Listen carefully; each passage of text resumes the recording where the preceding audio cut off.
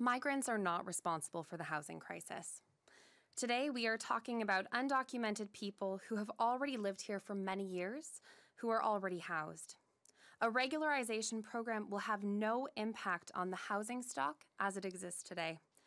I want to underscore today that the issue of regularization is separate from the discussions on Canada's housing policy. And there is a misconception that immigration is to blame for Canada's housing crisis.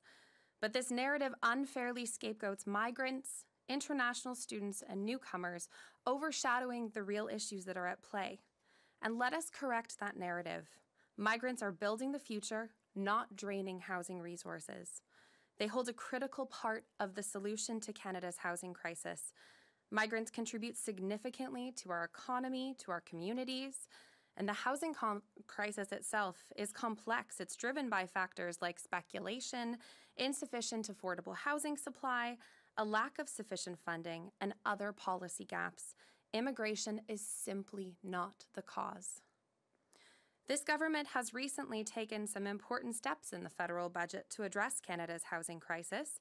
Actions like an encampment response based in human rights, non-market housing supply, and tenant protections. The budget includes measures aimed at root causes of Canada's housing crisis, like financialization and over-speculation of affordable housing.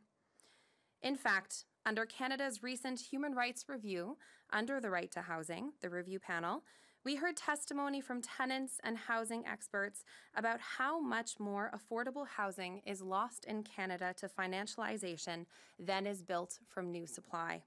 For example, between 2011 and 2016, more than 300,000 affordable rental units in just British Columbia were lost due to financialization.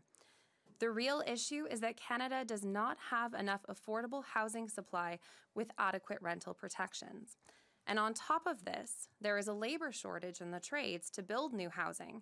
Immigration plays a role in the solutions more than it is causing the problem.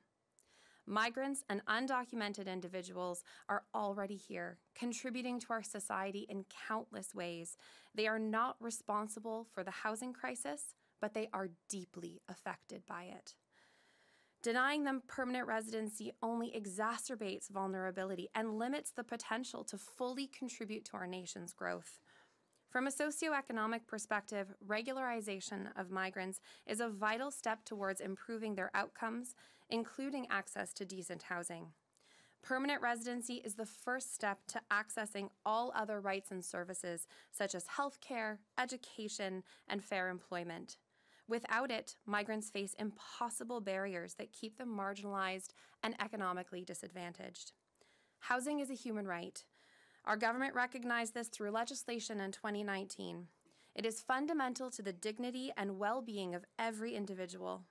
By regularizing migrants with permanent residency status, Canada is strengthening our communities and our economy. This is not just a moral and ethical imperative, but a sound economic strategy.